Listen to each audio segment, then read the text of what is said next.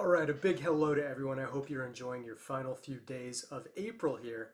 I wanted to do a quick video on a couple of our top Sandsheets models. Sandsheets, if you're not familiar, is a plugin for Google Sheets that allows you to use the Santiment API to sort data any way you'd like, or you can use models that we've already made using Google Sheets, make a copy of them, make them your own.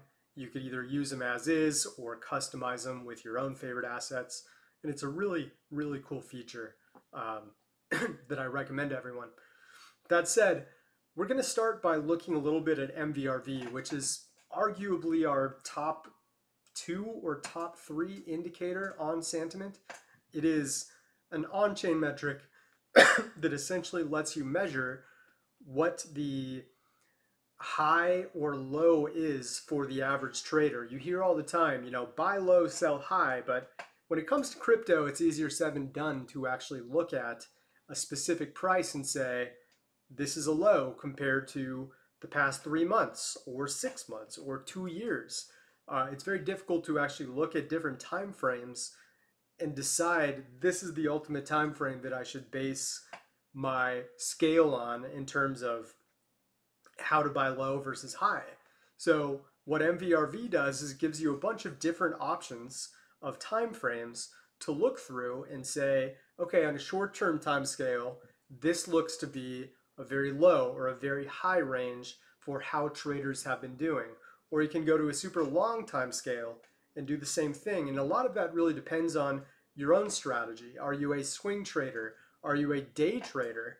Are you someone who really kind of just buys and sets it and forgets it, and whatever happens with the price fluctuations, you're not going to be touching it for 6+ months or 2+ years? So the MVRV is a great tool to give you a guide on where the rest of the field is in terms of their success on their return for that particular asset.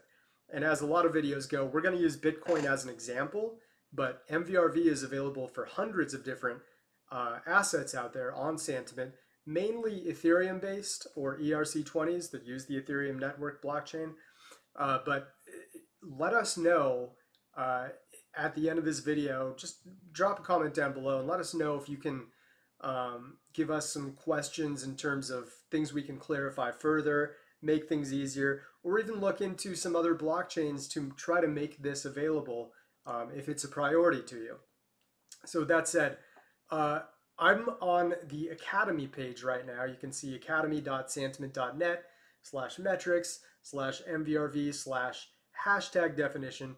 You can really just go to academy.santiment.net/metrics and find tons and tons of different metrics out there with comprehensive explanations and the math behind them to all of these different metrics, just like this one. You'll also notice there's a video that I made a couple of years ago about MVRV and how it's used. It's still very relevant, so feel free to check that video out on this Academy page. The link to all of these will be in the description. In terms of what MVRV is, it shows the ratio between the current price and average price of every coin/token acquired. They mean during a certain time interval. So if you're looking at the 30-day MVRV, then you're looking at the average price of every coin/token acquired in that 30-day period. So traders that have been active in the past 30 days, what we're essentially doing is measuring, are they in profit or well below profit or kind of right around break even? And as you can imagine, the more zoomed out you go, if you look at like the 1-day MVRV versus the 1-year MVRV, the scale for what is considered super, profitable or super at a loss is much more tight for a 1-day time frame than a 1-year MVRV time frame. So in terms of how it's measured, market value to realized value, by the way, is the ratio definition and full explanation of what MVRV stands for. But the MVRV ratio is used as an on-chain indicator for the purpose of studying aggregate investor behaviors as price moves to or from their cost basis. It can be considered a mean reversion style model where the realized cap functions as the mean, and MVRV measures deviations from this mean. The value of an asset given MVRV gives an idea of how much overvalued or undervalued an asset is based on short, mid, or long-term time frames. It goes further into the explanation and even gets into the mathematics behind it. Feel free to check it out, especially if you're a high-end analytical mind who really likes to understand the concepts of things on a deep level. But I'll kind of show some visuals that should simplify a lot of what's being shown in this academy.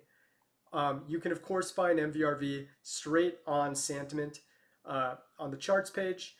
And here, what I've done is I just added 3 different kind of short to mid-range, or mid to long-range time frames and comparing them all on the same chart. I added the 30-day, 90, and 180, and then what I did is I clicked on each of these buttons here, and I clicked on pin axis for all 3 of these MVRVs. Not the price, because price is not going to be the same type of scale as MVRV, but for the purpose of getting everything on that same 0 axis, this pin axis button here is extremely helpful to kind of set everything and make it organized. Otherwise, this red, yellow, and blue area chart, they'd all be on their own axes and it would be kind of messy. So here we're looking at how successful the 30-day traders are here in red. We can see that they're actually down 3.8% overall. The 90-day, they're actually down 0.649%, so almost dead even in terms of the returns that traders have experienced over the past 90 days. 180-day, excuse me, starting to get over a cough here a little bit. 180-day traders are still up about 10% on average. You would actually think, going back 6 months, I mean, especially with the big bull cycle starting just a little before this cutoff point, right around like October 17th or 18th, you'd think that they're up a lot more, but because of so much FOMO and people that are buying in or selling off at non-ideal prices, they're only up an average of 10% despite, just looking at the past 6 months, holding shift here. Look at the top left of my screen where that bubble is. It's showing that the average return, if I can get, oh, I see why, I got to make sure that the price is part of this initial portion. That's good enough. Yeah, they're up about 82%, the prices, that is. So just to give you a concept of how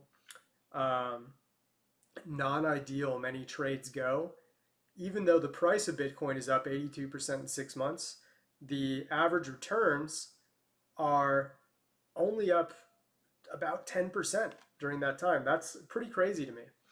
That being said, what I'm trying to illustrate here is when you see low points like this, that means you're actually buying in. Let's say you trade on a 30-day scale, you'd be buying in while the average 30-day trader is down 3.8%, meaning there's less risk than the average historical point in which you'd be buying in. On the 90-day scale, you're pretty much break even, and then on the 180-day scale, even though prices have corrected here, you can see that Bitcoin is down about 14% since that all-time high on the 14th of March. The 180-day returns are still very high, meaning if you're trying to invest in the long term, there could be more ideal moments than now. Now, certainly being at plus 10% here isn't nearly as scary as if you were to buy into Bitcoin while average traders are up 49% like they were here at the beginning of March. Just understand that this isn't, it's not a science where you just always wait until things go negative, because sometimes you'll miss out on that point. Right here, for example, in late January, these 2 MVRVs were both in the negative range, indicating it's a good time to get in on the short term. But if you were kind of really trying to get precise and wait for the 180-day here in blue to get below the 0 axis, you would have missed the boat on a whole lot of gains from this point to the all-time high. Bitcoin went up 87%. So you don't want to get too precise sometimes. Sometimes just looking at 2 out of 3 of these is good enough to to decide that, you know, on the short and midterm, people are very much at a loss. I can be okay with the long term still being a little in profit here and having some increased risk by having the 180 day being still in the positive range here. So if we went back in time, for example, and then I'll move on here. Let's go back 2.5 years. So the last time we saw everything in the negative range was late August, early September of 2023. And during that time, we can see that, you know, the 30-day MVRV was as low as -4%, 90-day was about -10.5%, and the 180-day was a little below -9%. So when the short, mid, and long-term returns of the average trader are all below 0%, you're buying it at a really historically more probable time of prices going up in the near future. And obviously that proved to be true quite well here in mid-September. With prices back then, Bitcoin was only just a hair above 25K. If we went back earlier and we go to the precise time that Sam Bankman-Fried and FTX was collapsing, and you know, the downfall of that whole story really collapsed prices and put a lot of fear in traders' minds regarding the future of crypto, got as low as to the 15Ks in terms of Bitcoin's market value. This would have been a great time to buy, obviously, if you're buying into everyone else's fear. Same with mid-June, a few months before the FTX collapse. You can see how all the MVRVs are extremely low. This was during the time when the US Fed was just increasing interest rates like crazy. So it would have been a great time there when everyone else was dumping due to overreactions of the interest rate hikes going on. All right, so that's a little recap of how MVRV is illustrated on Sandbase. Now what I want to do is actually look at the MVRV Midterm Opportunity and Danger Zone Divergence model. And this is a really cool model because what it does is it blends all of those MVRVs from different time frames together, specifically the 30-day, 90-day, and 180-day MVRV, and gives us an idea of how they all look combined based on their elastic ranges of what's considered abnormal, right? So here, when they were all in an abnormally high range, this was basically a danger zone. When it was here in like an abnormally low range, or even lower here, these were those opportunity zones where everyone is underwater and you'd be buying in at way less risk. So going back to the model, you can see actually right now, most assets, you know, looking at this, probably 90, almost 95% of them are in some sort of semi-underbought or underbought range. And the higher up they go, you'll notice they're more green, and the longer the bar is, especially if it's over this dashed line, that means it's in a top 5% best opportunity zone compared to all of history for that particular asset. So you can see, you can just hover over these when you use this model yourself, and there's instructions on how to do so in the video. Bella Protocol, FraxShare, P Network. These are just a few that are actually at or above that big dashed line, indicating they're in a very good spot, assuming that the asset is a viable investment and they're not rug pulls. I'm not going to get into the specifics of any of these projects, but assuming that the asset is going to recover okay with the rest of the crypto markets recovering eventually, these would be some of the best assets out there right now because of how underwater traders are in a zero-sum game. On the other hand, overbought assets include High Street, Mantra DAO, and SSV Network, which have all been on pretty big runs recently, and that's why they're kind of the exceptions to the rest of the market right now. So you can also take different types of views. You can go to the data tab and actually alter the types of assets that you want to take a look at.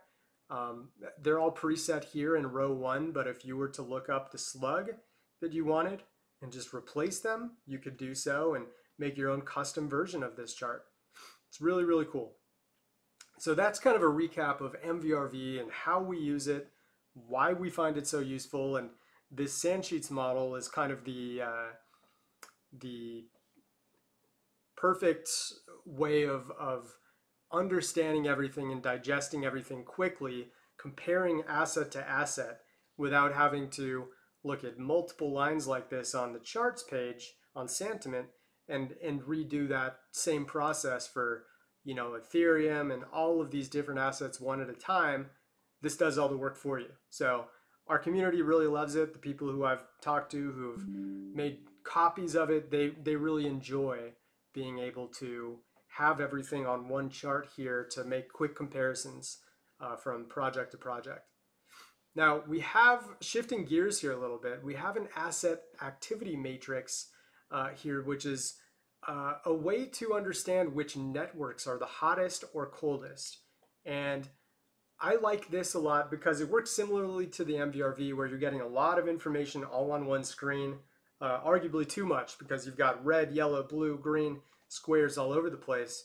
But the short explanation is the redder that the network is, especially on the current day. So you'll notice each box has, you know, the last 6 or 7 days if it's after the end of the market close day, but before midnight happens. Right now it only shows 6 days based on the time of this recording. But for example, Power Ledger, you see a whole lot of red here. This indicates that each metric that is being measured is generally a hotter, more active moment in time today than it has been on average for the past 3 months. For here, the exception would be mean dollar age, which apparently means that the dormant tokens haven't been moving much. But in short, if we look at active addresses, network growth, whale transactions, key stakeholders that have between $100,000 to $1 million in that asset, even social dominance getting into the social end of things, exchange inflow and outflow, and age consumed, all of these metrics, with the exception of mean dollar age, indicate that Power Ledger is getting a ton of activity on its network right now. The reason that's important is because based on what I have tested, when you see really active networks, it often indicates a reversal is about to occur. And Power Ledger, in terms of its price direction, has been moving down 3% in the past 24 hours. That's what that leftmost box means. 5% in the past 7 days. That's what the second box means. The third box is 90 days, indicating Power Ledger's down a whopping 26%. And then 180 days, which means it's down 4% during that time.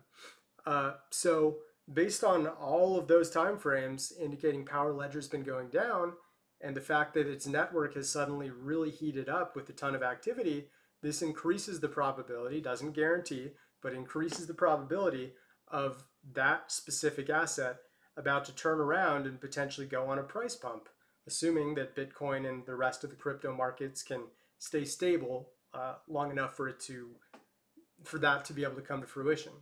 So on the other hand, if you look at like Quant, it's very cold, as indicated by its blue label right here. By averaging all of the most recent day's boxes together, it's indicating that Quant is seeing very little activity compared to its past 3 months of daily data.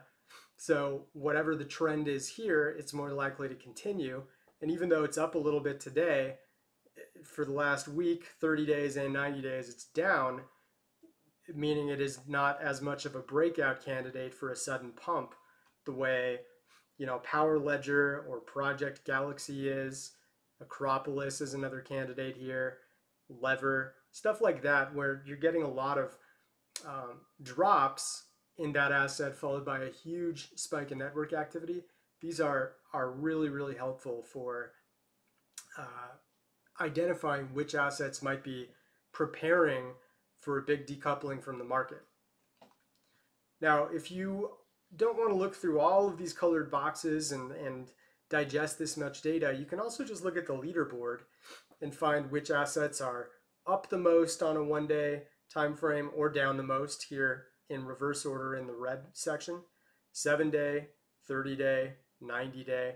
And then we've got active address leaders. We can see that Power Ledger, which I just mentioned, It's having its highest active address day in the past 3 months. That's what this 1 indicates. A 3 for threshold means it's having its third highest day. So it's just ranked chronologically that way. Network growth, same thing. Whale transactions, key stakeholders with $100,000 to $1 million. Social dominance, exchange flow, which means that the coins seeing the most outflow, basically moving away from exchanges, that's what's ranked highly by this model. Mean dollar invested age, which is a measurement of dormant activity, and age consumed.